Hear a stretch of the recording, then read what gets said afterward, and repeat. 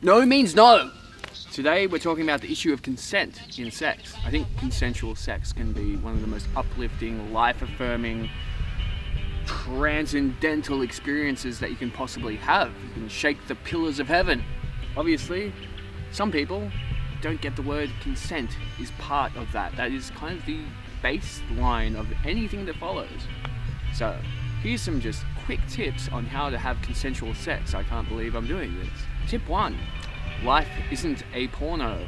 Whatever scene you're into watching online, if you're into some kinky stuff, if you're into some fantasy things, into some roleplay, S&M, bondage, whatever. That's all cool, man, but guess what? That's not real life, okay?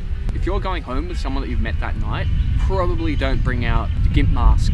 Tip 2. When it comes to roleplay, S&M, bondage and all that, do make sure you have a safe word. And I know spontaneity can be really fun, but roleplay, bondage, that kind of stuff, it's not something that you actually want to just have, you know, it's not an improv night. It's not something that you just play jazz with.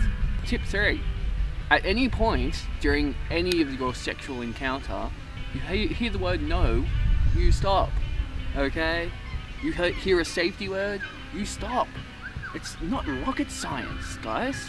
And girls, if someone's uncomfortable, that's an instant no. That's it, that's done, okay? You stop, you reassess the situation, leave if necessary. People have their hang-ups, man. You don't want to trigger someone into having a really bad time. And finally, treat others as you would like to be treated. Other people are not objects, they're not pieces of meat. Don't you want to, like, bring pleasure to the other person? What's wrong with you? Just don't be a douche.